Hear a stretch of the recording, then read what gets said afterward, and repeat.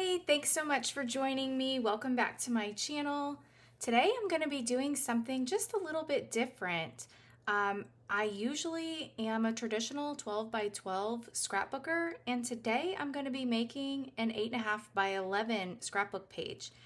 And what I was thinking is my daughter is going into high school. This is going to be her freshman year, and I'd really like to make her a scrapbook of her high school years. And so that's what really gave me this idea.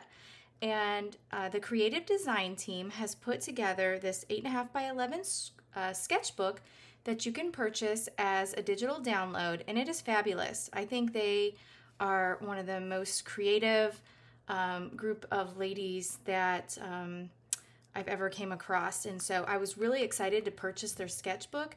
It is a digital download, and so you receive an email, and then you can either, keep it online, or you can print it. I like to print it and then put it in these protective sleeves, and then I put it in a binder, and then when I'm ready to create, I just pull out each page. So let me show you the sketch that I'm going to work with today. So this is the sketch that I'm going to work with, and since this was a paid sketch, I went ahead and covered up the measurements just out of kindness for them, since I did pay for that. But I do want to rest assured that the measurements are all listed for each of their sketches. But you can see here they used 3 4x6 photos, and that's what drew me to this sketch, is because I have 3 4x6 photos. So let me bring those photos in. Oh my gosh, I'm so excited to scrapbook these. So this is a picture of my daughter Tatum, and this is one of her friends, Brady. They're both freshmen, and this summer they were invited to play along with the varsity girls on the softball team. And so this was a really fun experience that I want to document. My daughter Tatum is the pitcher, and she didn't get a lot of playing time, which is expected, but she did go in one inning, and she struck out all 3 batters. And so I was so proud of her, and so I'm so excited to scrapbook this. And then here's another picture. She looked over at me. I don't know if she was looking at me, but I saw her glancing over, and you can just see in this photo, she's just laughing and having such a good time. And oh my gosh, like I said, I'm really excited to scrapbook these. So this is going to come together so quickly using this sketch. So let me go ahead and get started. I'm going to set the sketch off to the side, but let's see. So what it has is I'm going to just literally just bring these in. I've cut down an 8.5 by 11 white daisy cardstock, and then I've got this paper right here. It's like the honey butter, and I brought this paper in because it really reminds me of like the fencing right here. It looks kind of like the fence, and so then this paper is going to go right here, and then this little black strip right here. And then this other paper that I used this is just some leftover from, I believe it was called the Hey Handsome. That paper is no longer available, but I had some scraps, and so it was just a little piece. And so look, this is how quickly this layout is coming together with the sketch. And so let's bring our photos in here. I really want to highlight her pitching, because that's really what this layout is about. And then Tatum and Brady, and then this photo. So I think I want my photos to go like that. And then we're going to do the fun part now of embellishing. If you're not already a subscriber, if you would go ahead and subscribe to my channel, I am going to be doing a whole series on these 8.5 by 11 pages. So as more events come along during her high school years, I plan on doing a whole series and adding to this album. So you might want to go ahead and ring that bell so that you are notified each time that I add a new video. I will still have all of my traditional 12 by 12 scrapbooks, scrapbook layout process videos, but I will have a series, a playlist of all of these 8.5 by 11s. So let's go ahead And I'm gonna go ahead and get this adhered down off camera, and then we will start the embellishing process. Okay, I have everything adhered down, so we can start embellishing now. Now, with this being a softball layout, my original plan was to bring in this stamp set. It's a baseball with a heart, but this can obviously be changed out for a softball. And let me bring in the catalog really quick to show how you could easily repeat this same layout for any sport. So this is Close to My Heart's July to August 2023 catalog. And you can see here they have every sport. They have each of these little stamp sets. They have volleyball, they've got soccer, they've got golf, they've got football, cheerleading. Here's the basketball and the baseball or the softball. So you could easily repeat this. So my original plan was to use this softball, but I was digging through my stash and I had found this little piece right here. It was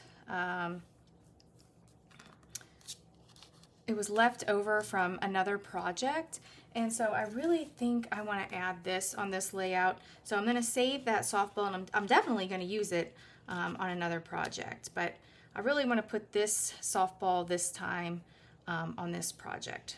And you can see from our sketch, they had their clusters kind of up here in the upper left, and then the bottom right hand side. So I'm really going to repeat that process. So I'm going to start with my softballs, and then one of my favorite things to do, they had tags in the sketch, and I want to repeat that. This is Close to My Heart's Thin Cuts, the tags and tabs. So I've already went ahead and cut out a couple tags. So let me bring those in. So I have, I've used this same paper. You can see I just flipped it over. And this paper, if I didn't mention, this is from the July and August catalog. This is the Mix-Ins. Let me see if I can find that for you really quick and show that to you. Here they are. So these are the Mix-Ins, and you can see there's lots of pretty different papers here, but the ones that I'm using today are the honey butter. Okay, let me set this aside. So we've got the honey butter, and I've used the tags and tabs thin cuts, and I'm just going to kind of lift this up, and I'm gonna have to build this. I didn't leave myself a lot of room. I probably should have scooted this down. I'm just gonna build this under the photos, and then just something like this. And then I've got my softball here, and then, you know what, actually I think I'm gonna move this down just a little bit. I didn't put a really strong adhesive on here. I think I want to move this down so that I have enough room to tuck the tags behind the background and texture paper. So let me do that really quick. Okay, I got that all glued down. I got that all moved down, and I think I like that better. So let me move this softball up there, and I'm gonna tuck this softball in over here. And then we're going to bring those tags back in, and let me see if we can move these. And you know, I don't really need this whole tag, so let me cut that off here.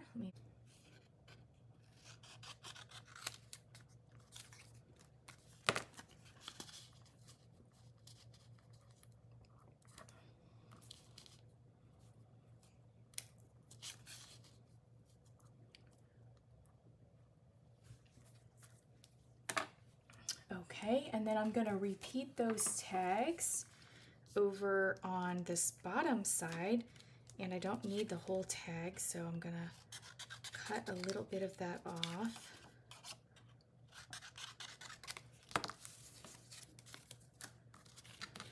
And then we'll repeat that down here. And let me cut a little bit more. Oh. Cut a little bit more of this tag off. We don't need, but just a little bit peeking through.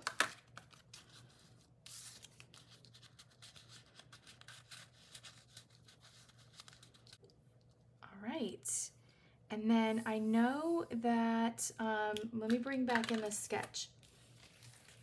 So on the sketch here, they have a title and then they're journaling.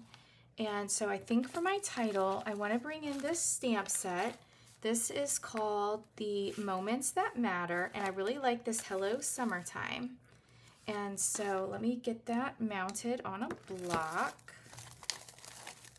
So the Hello Summertime. And I am going to bring in the little foam.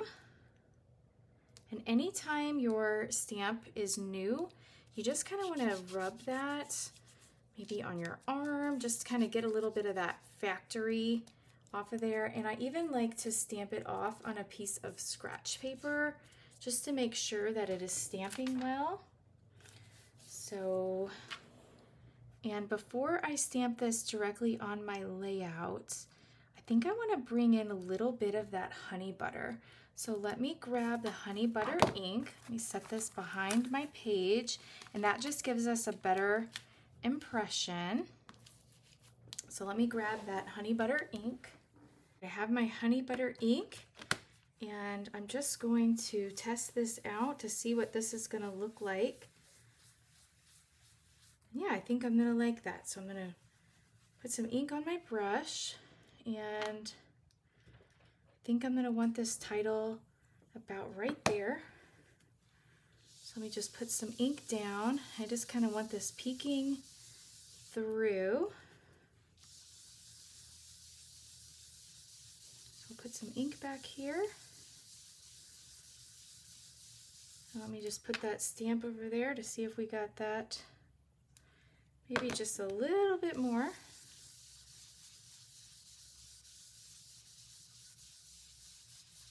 Just to make that title stand out. I think that's going to look nice. Okay, and now I've got my archival black ink, and I'm going to go ahead and get my stamp nice and inky, and I'm going to give it a good test here on my scratch paper. And I like that. That's stamping very nice. So let me go ahead and get this inked up again. And I'm ready to stamp on my layout. So let me go ahead. Oops, I had a little ink there. Let me make sure that's not on there. So let me go ahead and press. And just hold it down for a moment to let that ink soak in. And lift it off. Perfect. That's going to look very nice. So now I'll bring in my stamp chamois, and I'll just clean off that stamp.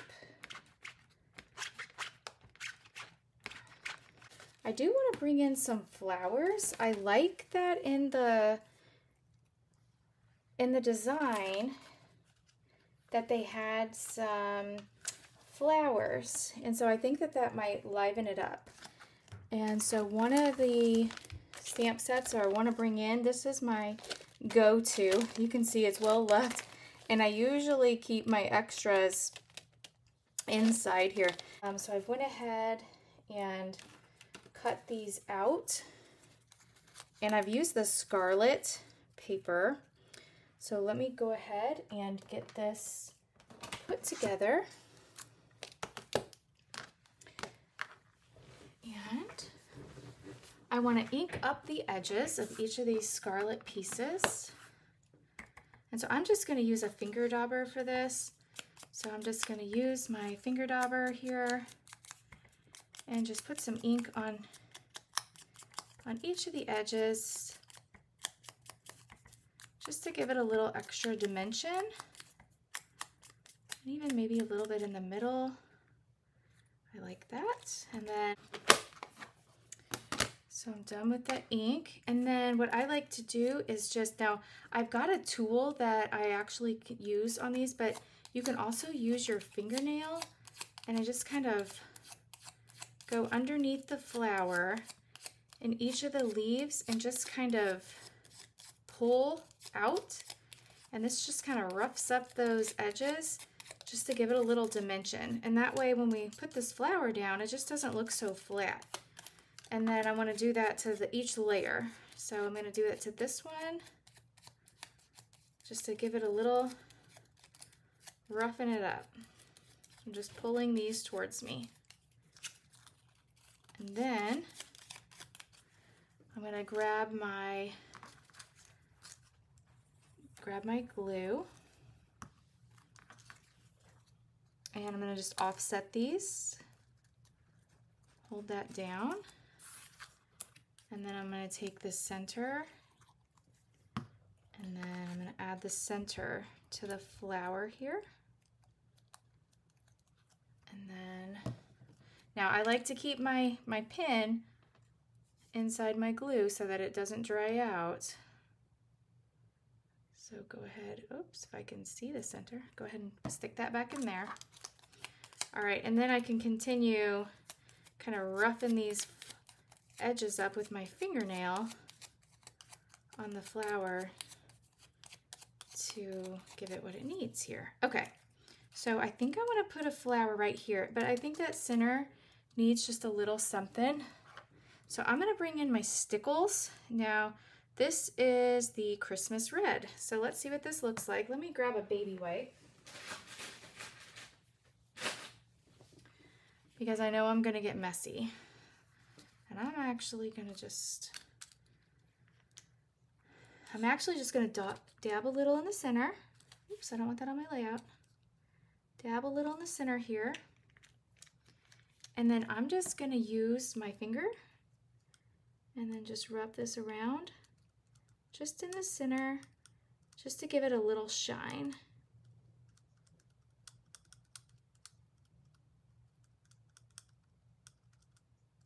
I don't know if the camera picks up the sparkle like it looks in person, but that really gives it just, let me see, let me hold that up. Can you see that shine that gives that?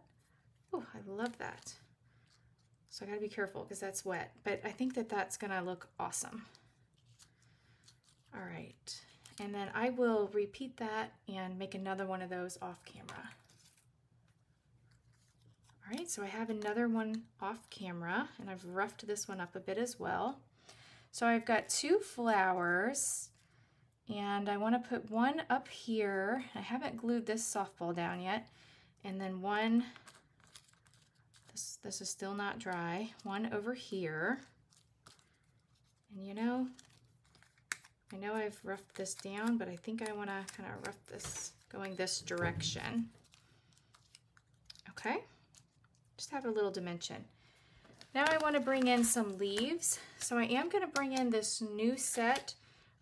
This is the Sprigs and Leaves thin cut set. I love this set. So I've went ahead and cut some of those out, and let me bring those in. So I've cut out some in black. I just think that that is a little bit non-traditional, but how cute would this be? Just, you know, it matches. And maybe even put some overlapping onto the photo. I think that this is going to look nice here. Put this up here. Here we go. This is really coming together. So you can see how we just started with a sketch, and then our layout is just really, really coming together. All right, let's see, what do I want to do next? I was digging through my stash and I came across this stamp set. It's called Baseball, and you can see it's really old. This is like old packaging. So let me show you the stamp set. Let me bring this out. This is called Baseball, and what I really like about stamp sets is you can use them forever. I mean, I think I got this when my son was young, and he's in his 20s now. But I want to bring in this this word strike, since the layout really is about Tatum and her pitching. I think that the word strike, I think that that's perfect. So I've went ahead and stamped that out and then just cut it. And that's going to look perfect, kind of just down here. It's just going to add to these tags. So we'll put that there. And let's see. I've got another little, I think this needs one more little leaf. I'll add that there. And then I do have some journaling. I went ahead and typed my journaling out. Now I just, let's see. What I like to do sometimes is just, I went back and I like to just go to my Facebook layouts or my Facebook posts and really just repeat some of the things that I've typed on Facebook. And that's exactly what I use as my journaling. So my journaling says, high school sports, Tatum's first game as a Monroe City Panther playing summer league with the varsity girls. She went in and pitched 1 inning and struck out all 3 batters. Way to go, T. So I just need to glue those down, and then I think I'm happy with this layout. Now I do want to use some foam adhesive and pop dot these flowers up, but I think that this has really come together super easy based on the sketch that I used. So let me go ahead and get my journaling glued down, and we'll come back and take a look at the layout. So hang tight. Okay, I really like the way this has turned out since I have everything glued down, but I think it's missing a few things. So I've got a couple options here. I think it needs some, I either need some splatters or some dots or both. And so I think I want to do some splatters. So let me grab a couple of my favorite splatter stamps. So let me get those real quick. Okay, this is one I like to use. It's a Hoot card making. It's got this little bitty splatter stamp. So let me grab that out. And I've seen a lot of people do this where they grab the stamp and they don't necessarily put it on a block. They just stick it on their fingers and then place it on the layout. So this might be a little dangerous, but I'm gonna try it. So let me try it on scrap paper first. So I'm gonna stick it on my fingers and then do some little splatters. Oh my, I really like that. So it's gonna be subtle, but this allows you to get into like some little, just, you know, some smaller spaces that maybe you couldn't get in if you were splattering and had it on a stamp. And I get a little carried away, I think, with these, but I don't even know if you're picking that up on the camera. I like that. And that's just like the perfect little touch of it. Okay, so let me clean that. And then it still needs, it needs something else. I think it needs some dots. So let me grab some dots. Now I was originally thinking some yellow dots, and maybe I can mix a few. So I grabbed the orange and yellow dots, and I think it might need the stars. I don't often use the stars, so this would give me a great opportunity to use the stars. And she is a star, so I really like the darker color of the star. So let me scatter, you know, just a few of those around in my clusters. I usually like to do them in sets of 3. And so let me do that. And then this is my other cluster over here. And so let me grab 3 of these stars.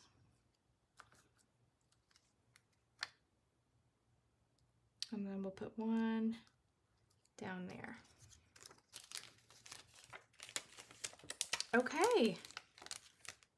Oops. oops, I have one sticking to me. I think I really like the way that this layout turned out. If you like the way this has turned out, and if you've enjoyed this video, please go ahead and hit that like button, and I look forward to the next crafting video together. Thanks so much for watching. Have a great day.